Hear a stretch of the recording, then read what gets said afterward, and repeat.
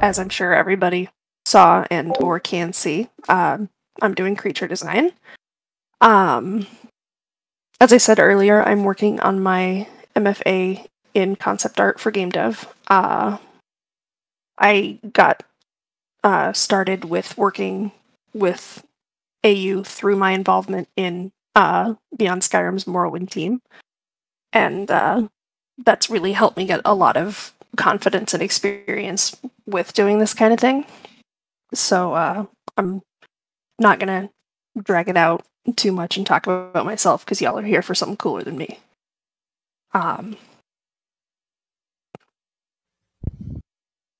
Obviously, what is creature design? You know, a lot of people think of, you know, massive, huge beasts, but honestly, it includes everything from, you know, the insects that are buzzing around or the birds that are flying, just anything that you experience in a game that is alive and part of the world has been designed by someone.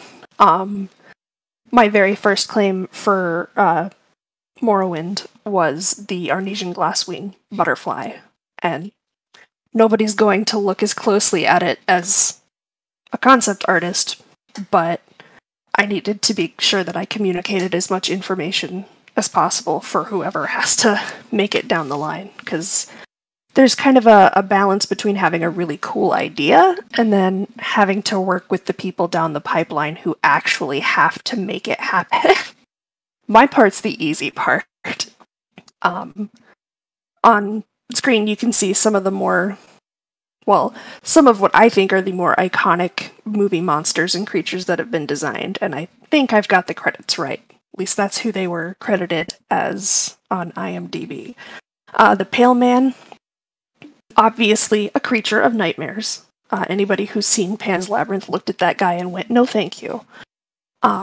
He's one of the more humanoid creatures that we've seen in cinema. He's just human enough to make that slight otherness really unsettling. But then you get creatures like Motor from The Ritual that have human elements. Obviously, you can see the hands hanging down like mandibles. I don't know if you can tell the head is actually a human torso. But they have human elements that have been twisted beyond what we're willing to identify with in a way that makes them just absolutely jarring. We see parts of our own anatomy in it, but we can tell it's very, very wrong. And then you get stuff like the xenomorph that is not humanoid, it's not human, it's completely other. And that lack of seeing ourselves is what makes it kind of unsettling. So I mean, these are all kinds of different things you can keep in mind when you're doing creature design, is, you know, the level of humanity, the level of identifying that your audience can do with the creature. The really important thing for creature design, as with any other concept art, is research. I cannot overstate the importance of research when you are doing any kind of design work.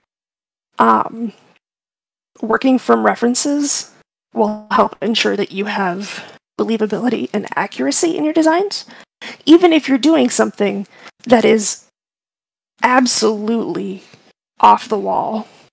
If you understand anatomy, if you understand proportion, if you understand shape language, it all helps feed into your awareness of how to design something that feels like it could exist.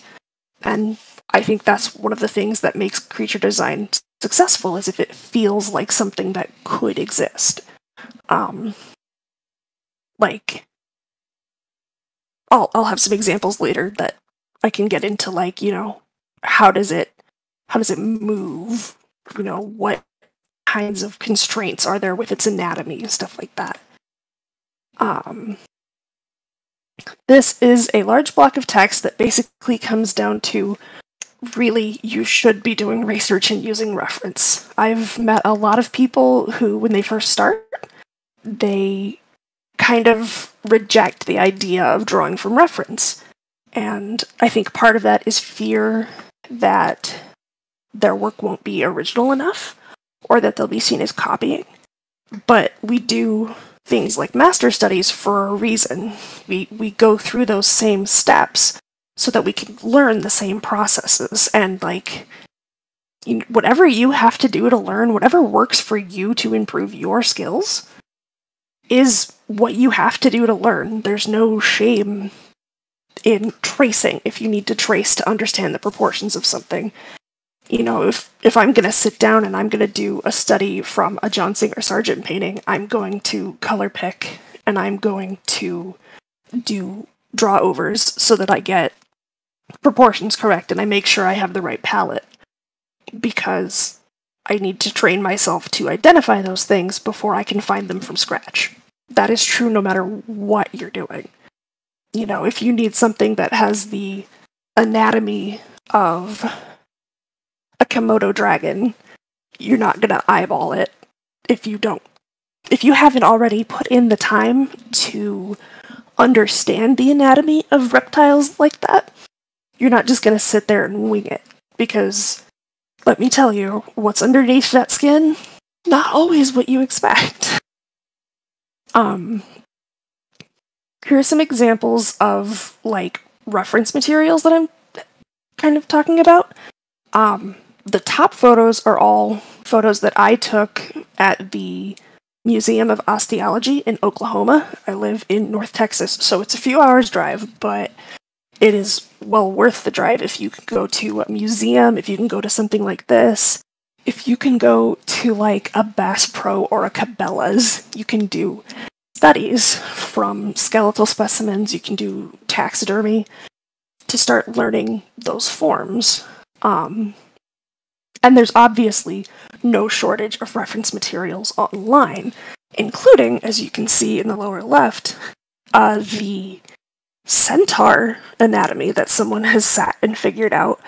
But in order to do that, they had to have a masterful grasp of human and equine skeletal and muscular structure, and that having that allowed them to fuse those things. Some of the more common elements that we see in art are a lot of skeletal elements from familiar creatures. I have that dog skeleton there. There's this very tiny ridge right here on a canid skull. As you can see, it's more pronounced up here on the gray wolf skull. I just saw a hilarious tattoo thread that was people who thought they were getting wolf skulls, but they don't have this ridge. And if you see a skull that looks like this without the ridge, it is a raccoon. And there's a bunch of people out there with really cool raccoon skull tattoos because somebody didn't do their research along the way. Over here, I've got some diagrams of different types of wings and how they compare to a human arm, because this can help inform how you design a flying creature. Do you want it to have the fingers essentially be like a bat and spread out with a thumb? Do you want them to be somewhere between bird and bat? Do you want a harpy that has essentially the hand in place of that thumb without the fingers down here? If you know how things fit together, you can start fitting things together that wouldn't normally match. One of the best ways that I have found to assemble all your research into a useful sort of board is, a mood board. I've been doing these all through grad school. They're so common. And I don't think you can ever have too many. I use PureRef because I had a mentor show me that existed, and I think it's super convenient. Pinterest is super, super common, even among other, my professors who all work in the game industry use it. It's very accessible. You can save images and slap them together in Photoshop or Paint. You can open a bunch of pictures all at once. is not there's no one way to put together a mood board. There's no one way to use your research and reference material. Whatever works for you is the way to read it. So I have some examples here. This is a Little Red Riding Hood mood board that I put together in Photoshop a few years ago. I have various references of wolf skulls at different angles. I have references of decay, some references from film, various environment elements so that I can figure out kind of lighting and atmosphere. This is just a screenshot of a Pinterest board where I am hoping to be able to combine a sort of like a siren centaur type creature that is part of the forest but absolutely a predator despite looking like potentially prey. This was made in Pure Ref. This is, obviously you can see examples of various skeletal elements. This is I think Reeves Mudjak. I think that's a whitetail. A couple of different goat/sheep. This is a human sacrum. This is a human spine. This is the way the spine curves and the ribs fold out.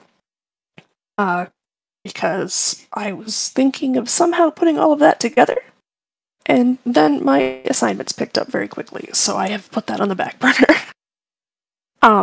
When you are designing a creature, there are a lot of things to consider, and you don't have to necessarily consider every single thing for every single creature. But, what does this creature do? Is it a pack animal? Does it tow a wagon? Is it meant to be a mount? Is it a pet? Is it a food source? Do you take it hunting? Is it like a wizard's familiar? Is it meant to be like a guard or an attack animal? Is it, livestock? Is it just a wild animal? Is it a monster?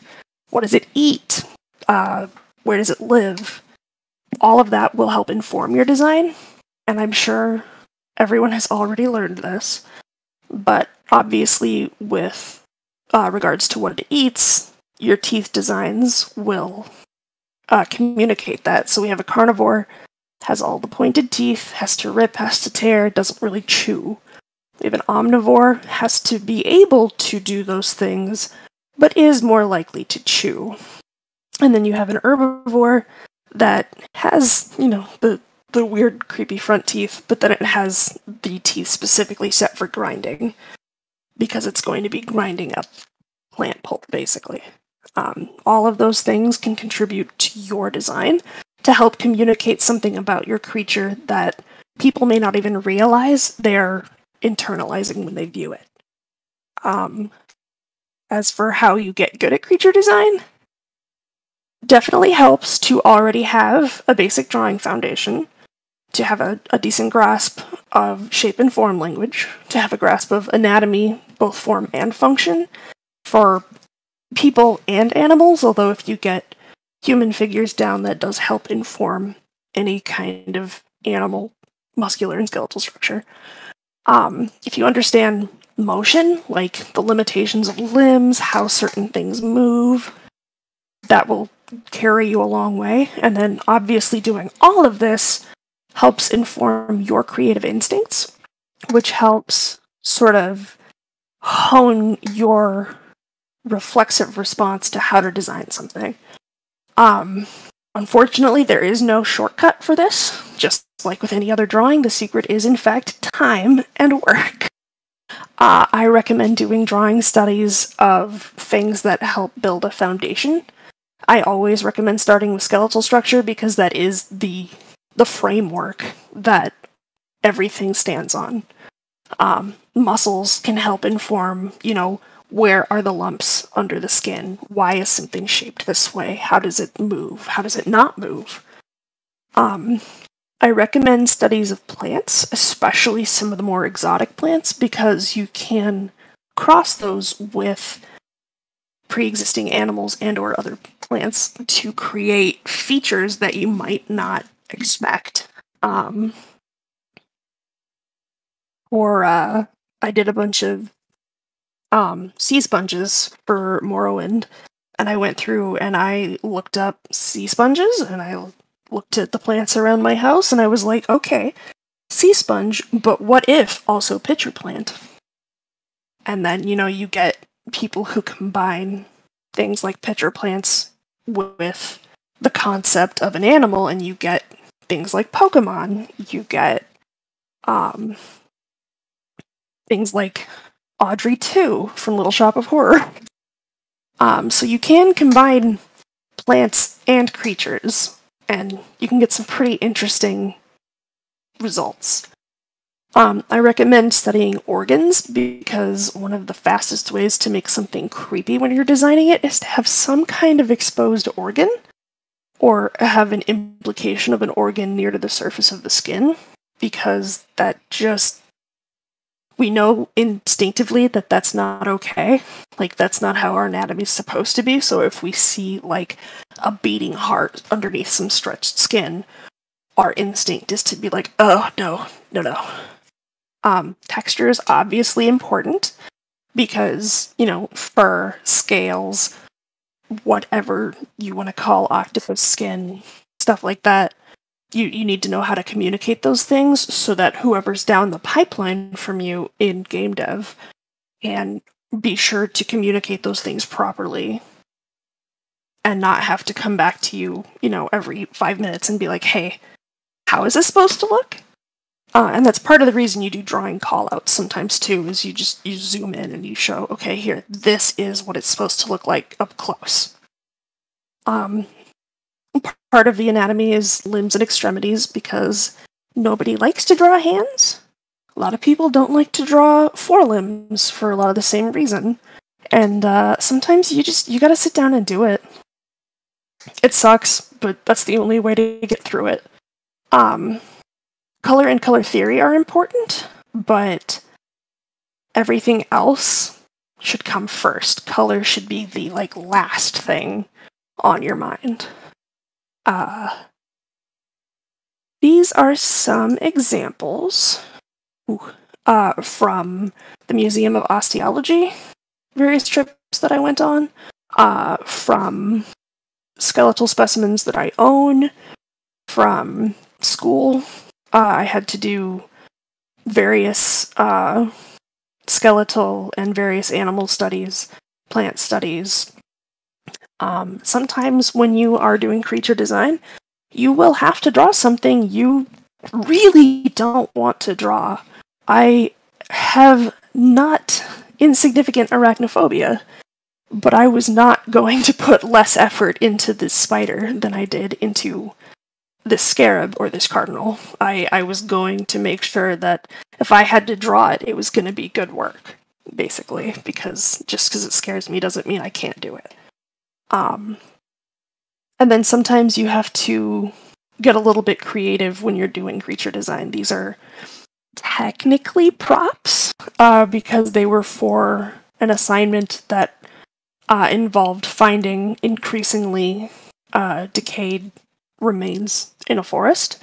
But if I hadn't done the studies of animals and structures of their skeletons and muscles, I wouldn't have been able to put these props together. So creature study lent itself to this. And doing any kind of study like this can just be quickly translated into a prop. Oh, I need a sheep skull. Okay, I've got a sheep skull. I can just convert that to a different format. I can redraw it at a different angle, whatever I need to do. I've already done it once. I have that understanding.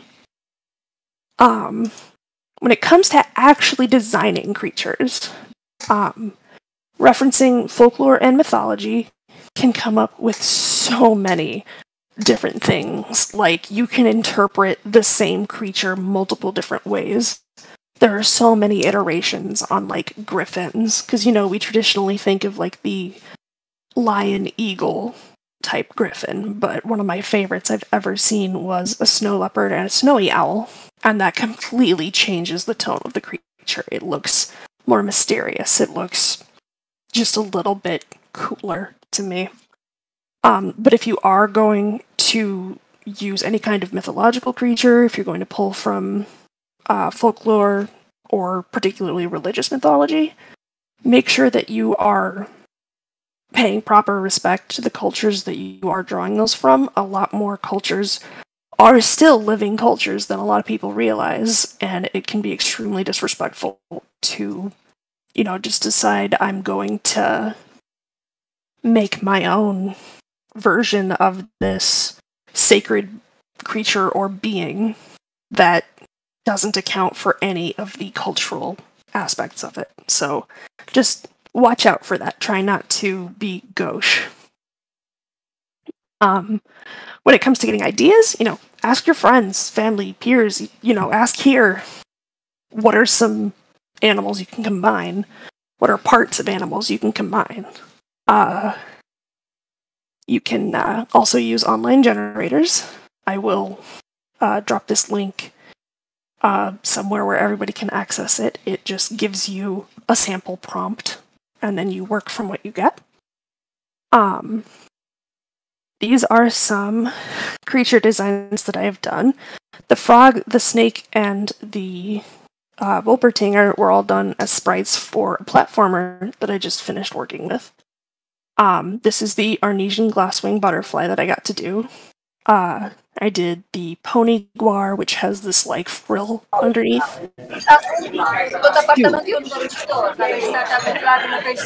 Hello. To emulate like a mane on a pony. This was my original design for the dew stag, but it had to be altered to be more grasshopper-like so that it could fit the ashhopper skeleton. And then sometimes you get just the worst things recommended to you. Sometimes your husband walks up to you and says, "Hey, can you draw some pictures of some creatures I made up for our upcoming campaign?" And you say, "Yes, of course I can. Let me see them." And you're expecting something very cool or very cute. And then you have what I have dubbed the no thank you ball. Based on his description, this is in fact what he asked for. And he's more upset with it than I am, which serves him right. But one of the things that allowed me to make this so upsetting was my understanding of human anatomy. So I went through, and I showed the veins under the flesh. I showed the areas that tend to be a little redder because of the way our blood flow works. I have the extremely deformed but still readable lips and the very human eyes, the stubbly eyebrow flaps, just all having been drawn from real understanding of anatomy, have allowed me to make this extremely upsetting creature. And then sometimes you just get really, really not so clear direction, and you have to take some liberties, because when you hear eye stalks, but also still real eyes, you just have to decide, is it gonna look like a New Year's headband with all the springs? Is it gonna have, can it actually focus with its main eyes? It's got rows of teeth. Are those rows of human teeth? Are those rows of shark teeth? It has a long tube-like mouth that extends from its false mouth, a lot like a xenomorph, but how far? How tube-like? Is it wrinkly? Is it fleshy? Is it solid? And sometimes you have to make calls, and when you're done, you look at the creature and you go, why? Why did I do this? But it's too late, you've already done it. Using the generator that I mentioned on the last page, I came up with a sample prompt, and it gives you like a little scenario, kind of like almost as if it's a choose your own adventure type thing. So the prompt here that I was given is a cross between a Tasmanian tiger and a moonfish with vibrant colors. So I looked up Tasmanian tigers because I only have skeletal references for them from the Museum of Osteology, and I needed to see their fur. and I looked up a moonfish because I had no idea what that was, because I am from Iowa and we don't really have water. And it lives in general, like, grassland plains, so I just grabbed a random photo. But this is the combination that we ended up with. The general form of a Tasmanian tiger with a sort of mane and fringe that emulates the sunfish or the moonfish fins, and then cooler coloring that kind of has iridescence to it and a little bit of a scale-like patterning to harken back to the moonfish. It was a pretty quick design. I have process videos of all of these drawings because I did most of them in Procreate, which I will happily upload to my long disused YouTube channel if anybody ever wants to see how I go about actually working on something like that. Sped up because it can take time. And if I have gone through any of this too quickly, if you want me to go back to any slides, I absolutely will. I had planned for, during like a Q&A session, to be working on a design. So I asked for some suggestion examples, and I got a horse, a panther, a dog, an alpaca, a polar bear, and an octopus. And the triangular structure of this slide, while also being part of the template that I used, helped me kind of figure out which parts of which animal I'm going to put where. So I've decided to try to go with the head of a horse, body of a panther, probably like haunches, rear haunches of a dog. I'm gonna try to figure out alpaca and polar bear legs, and then the octopus is kind of a wild card. It can go wherever I decide I want it. So I'm going to switch over to my open Photoshop document, and I'm going to go ahead and open it up for Q&A. I know I went through fast. Again, if you want me to go over anything again, I'm happy to do so. I'm happy to go back to any of the slides. I'm just going to do a creature design task while I'm here so everyone can kind of see how it works.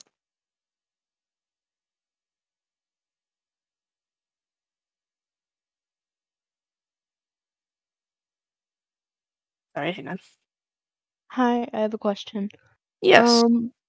When it comes to creature design, does any part of that design overlap with like its behavior or its kind of routines, like kind of bringing it to life instead of just designing it?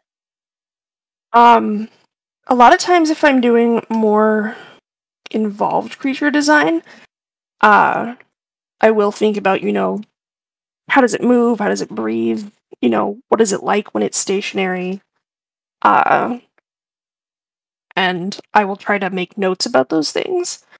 So there are a couple of creatures, particularly the no thank you ball that I drew, that I have a lot of notes. Also, you can't see, but I have a reference board of animals pulled up, just in case anyone thinks I am pulling this out of my ass. I am not. But bringing it to life is something that you, especially when you're working on a game or on a mod or something, you have to work with the people down the pipeline who will be responsible for producing it to help communicate what that means. I promise it will not look like this too long. And I'm sorry if I didn't answer your question. I have ADHD, and no meds right now. So I am definitely trying.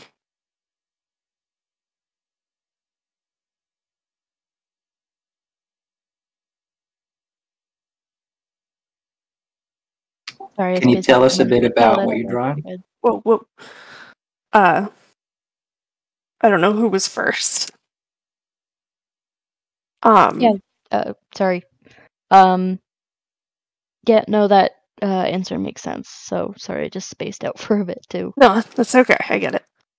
As for what I'm drawing, I'm trying a couple of different things out right now. I know I want the horse-shaped head, and then I want at least a long enough neck for it to, be able to move its head, and then move into the panther body, which is kind of like a squarish potato. And I want it to have those really, really uh strong shoulders. Uh, because I think the idea of a horse-like predator is nightmarish and will be fun to draw. Um, Currently I have what might be a tentacle for a tail. I don't think I'm going to keep it. Um,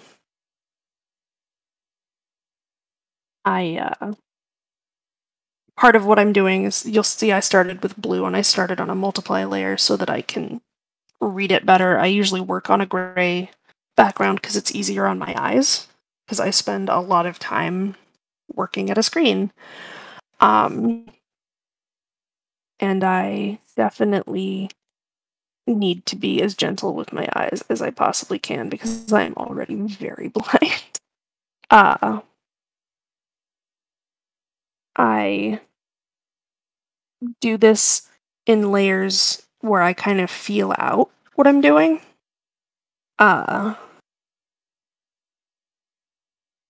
so, uh, Part of the weird lumps and lines that you see me doing is accounting for the skeletal structure that I know is underneath of these various creatures. I haven't specifically studied a panther or an alpaca, but I have studied a llama and various other big cats.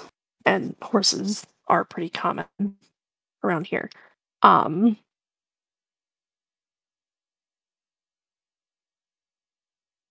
I I'm trying to think of a posing profile right now so that I can think about how it looks while it's moving. Um, and part of the way that I am going to distinguish things like the polar bear forelimbs from the panther body is the presence of the claws, because big cats can retract their claws and most other things can't. Uh, and I know I want it to have a very broad chest because I know that the way the uh, uh, skeletal structure is shaped is very sweeping in here, and I know that the skeletal structure in the leg and stuff helps make it very broad. Um, so I'm doing a little bit of like anatomical lay-in so that I can make sure I have uh, some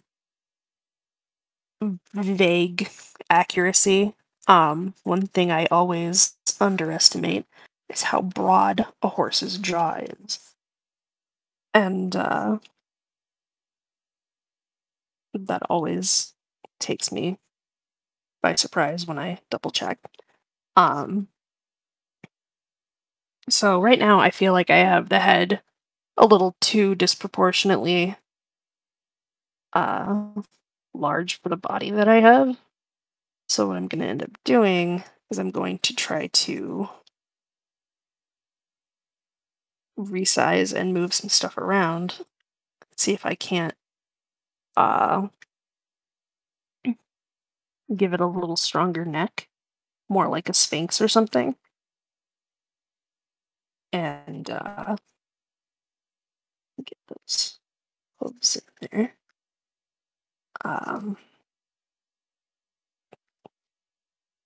And the pose that I am kind of going with is one that I've seen on various like winged lion statues. So I think that pose will work. And then I just come in here and I play with the proportions till I have something that I'm happy with. That'll do.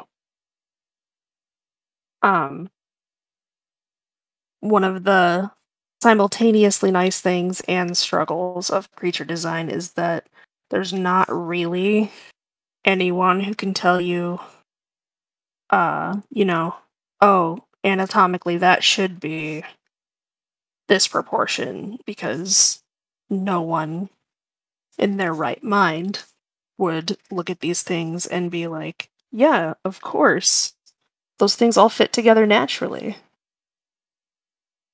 But, right now I've got like the corgi proportioned creature here. Can you not?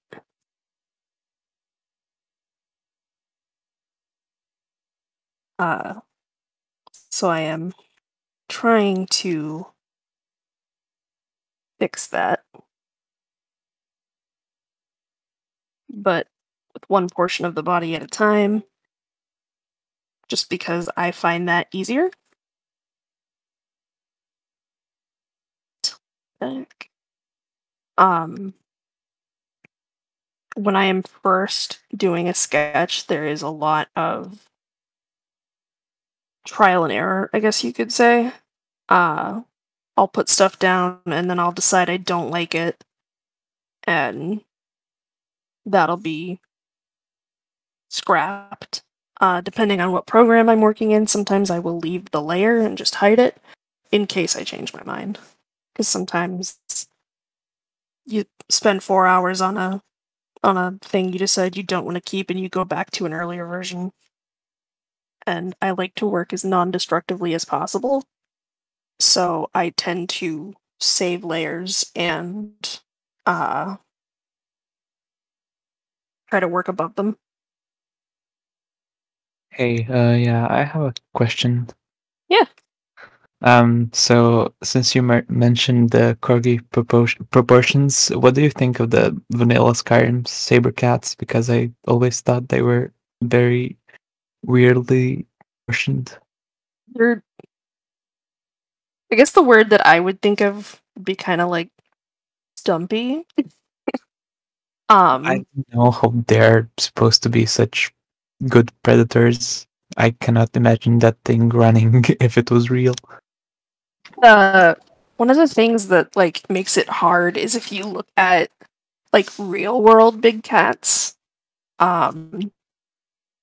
they are a little different than we sometimes expect. Like snow leopards, not that much bigger than a domestic dog, but they are little round fluff balls. They don't look like they could hardly move, but give one the space and it will prove you otherwise.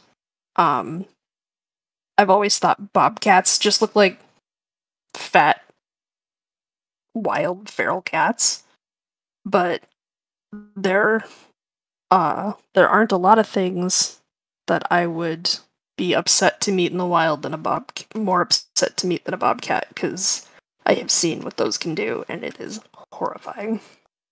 So I mean, like, sometimes physique doesn't necessarily match up with functionality. I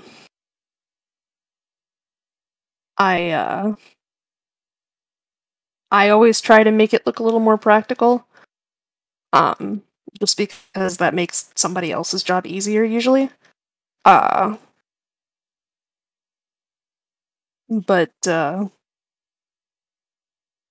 some of the best evidence against intelligent design is things that already exist.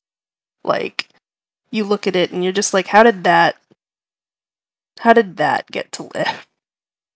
And sometimes it's by being deceptively chubby and round and disproportionate, but also still being able to murder you.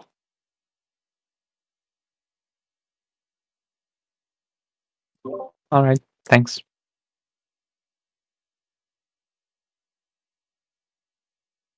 Here.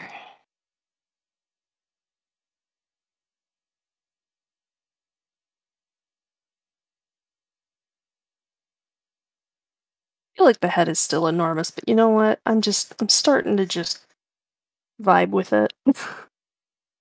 uh haven't drawn bear paws in a while, so I'm trying not to make them too feline. Um I guess I could reverse them. I could try having the paws in the back. I could try having the hooves in the front. I think no matter what, I'm gonna have to just work with some exaggerated proportions.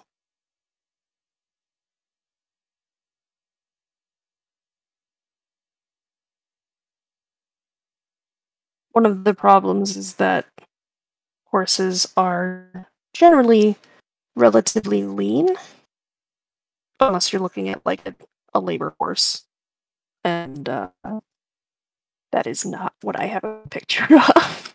Uh, and things like panthers are kind of stout and very stocky.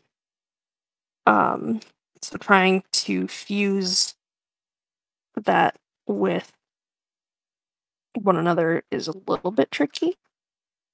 Um, There we go. Get some nice big old toesies in there. Sometimes you have to stop and you have to think, okay, I have the real photo in front of me, but what if I just do this slightly cartoonish thing? What if I exaggerate this a little differently? And sometimes that helps. Um, sometimes you want to draw a terrifying monster, but realistically, like practically for your purposes, it has to have like toe beans or it doesn't make physical sense. Uh, I have ended up uh, tucking the belly up in here a little bit more like a horse rather than like a panther, but I can raise the shoulder more like a predator and I can keep the back kind of straight. And then I haven't really decided how I'm gonna attack the tail yet, so it's just kind of getting a little floppy tail right now. I do think I am gonna have those tentacles as a main, so I may even pull those down into the tail. Um, Sorry, I just sometimes I get distracted while I'm putting things together. Um, I know alpacas are part of the camelid family. Camelids have split toes, so I know we get cloven hooves. Um, you do not have to go out and study taxonomy. I just happen to be interested in biology. And read all of those little plaques at museums when I am there doing studies. Uh, okay. I no longer need those two. So once I'm ready to kind of try to go in and do a little bit more of a uh, more finalized sketch, I'll start getting in a little further. Uh, I try to work very zoomed out because I don't want to get bogged down on any one feature and then, pull out and realize I've got that awful proportion. Um, let's see here. Horses have very nice eyelashes, I believe. but also kind of that big cat sort of tilt. I'm gonna go with large round pupil rather than slitted or anything else, just because I think that makes it a little less awful. I think I'm gonna go for a not so terrible creature here. It's got its brow line in there, down the nose, big old floppy nostrils, floppier lips. I don't know a lot about horses, like horse anatomy with skin, because I have mostly done osteological studies, but I I know enough to know that they have big floppy lips, so I'm just gonna exaggerate those a little. I know that the jaw is enormous. The chin maybe a little smaller. Don't know. I can always decide that later. It helps add an element of personality. Let's see here. I'm gonna give myself a real light line here so that I can have a neck to work with without getting stuck so that I have to erase stuff for the tentacles. I feel like I was gonna say something about all the different steps I was doing, but like I don't know. I got sidetracked by Tobians.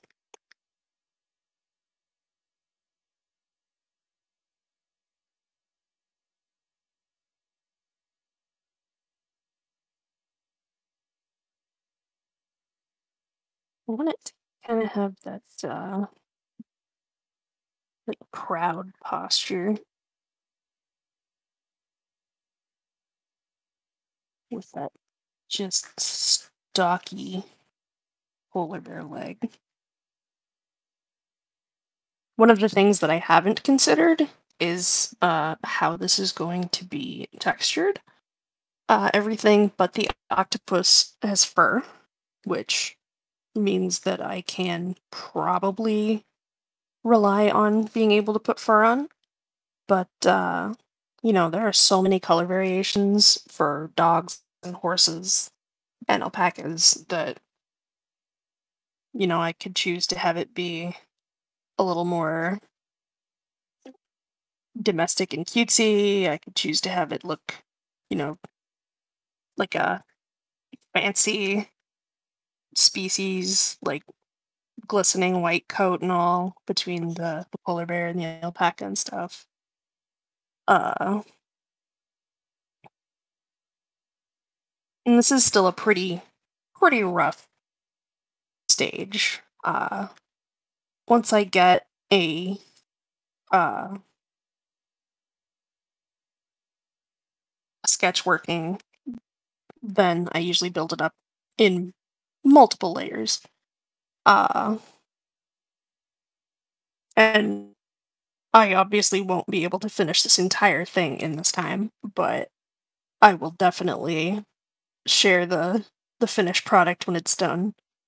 I'm still probably gonna go back and attack the proportions quite a bit more. See if I can't get some muscularity without making it look stocky. Uh I'm thinking multiple tentacles for the tail, honestly. I think that's the way I gotta go. And if I really wanted to get awful, I could put that big old octopus head on the back of his skull, which I don't like at all. uh, Sometimes you have ideas that you suspect are going to be bad, but it's good to sketch them in anyway, just so you can see. Uh, I honestly recommend trying whatever comes to mind when you're doing this, because you never know. The dumb idea that you think, oh no, there's no way this will work. That might be exactly the thing you needed. And if you don't try, if you don't let go of the idea that it has to be perfect on the first go, then you're never going to really progress with it. And concept art is all about iteration. It's all about having to do it over and over again and change things. So, like, if I wanted to continue forward with this as a feature, I would then proceed to do a complete redesign of like the neck structure. The skull would be like it would still stop back here, but then you'd have all this extra skin and flesh and organs to account for. And you you'd have to rethink that, and it really it can create a place where things branch, and when things branch, then you can get some really different ideas that are variations on the same thing, and that can help inform the process and help give whoever you're working with ideas that will help feed your ideas, and it just creates a loop, and you work together and you get what you're ultimately after.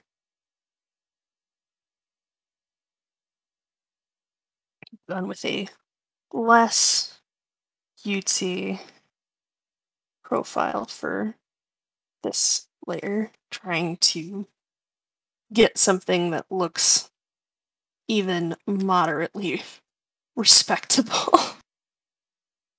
I've puffed out the chest, which is a little bit more of like a canine feature, but I think it adds dignity to the design, and you just keep working over and over again until you get the thing to where it is what you want. So like I have a pretty solid foundation. I like this. I like this profile. I like this attitude. So I want to shrink that down so I have more room to work. And then bring that torso back. Get that big cat sort of muscle structure, but also the, well, big cat. I mean the universal cat bag. And then I think we're gonna have the back legs be shaggy and fluffy, so you won't quite see the whole hooves.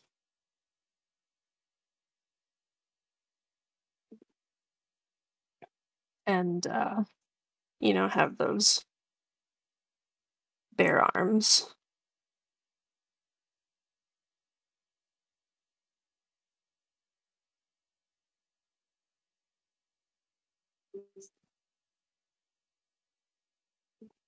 And have it kind of poised like it's looking at something alert.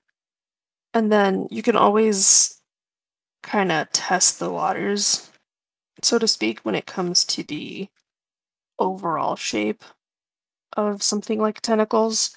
If you rough it out with very fine lines, you can end up with the profile that you want.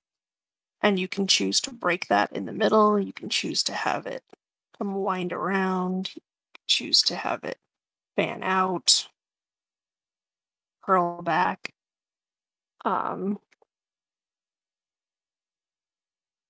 They're going to be pretty easy to work with because they're basically going to function like a mane, which gives you a lot of the same functionality as hair.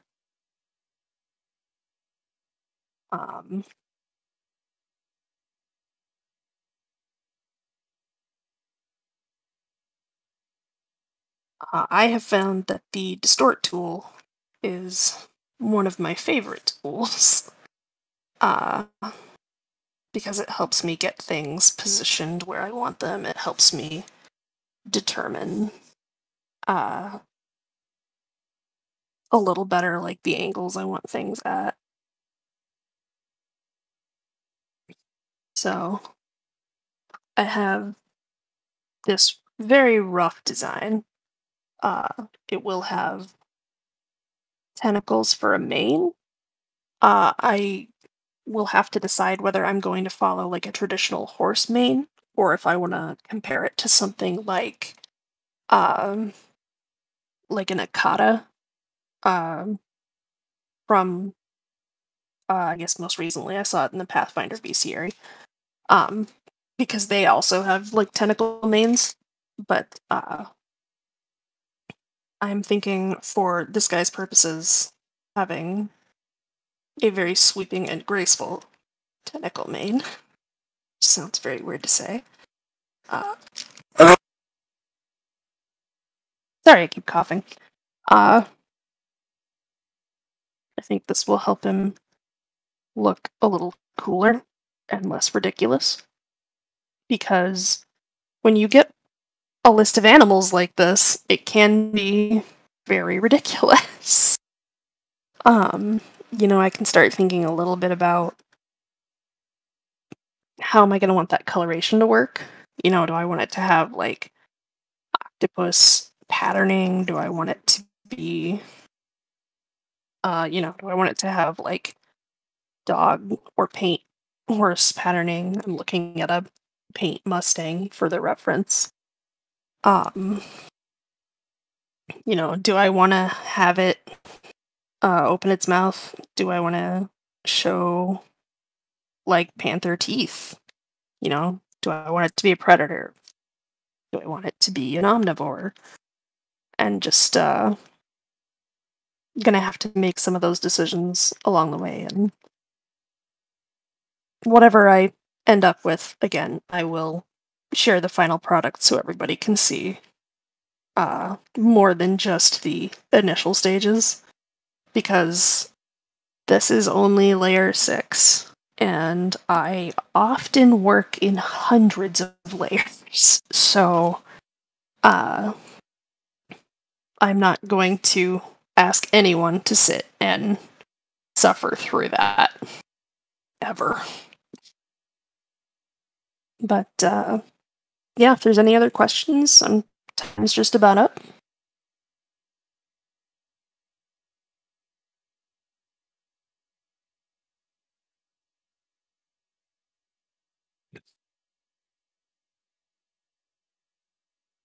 No questions? It looks magnificent.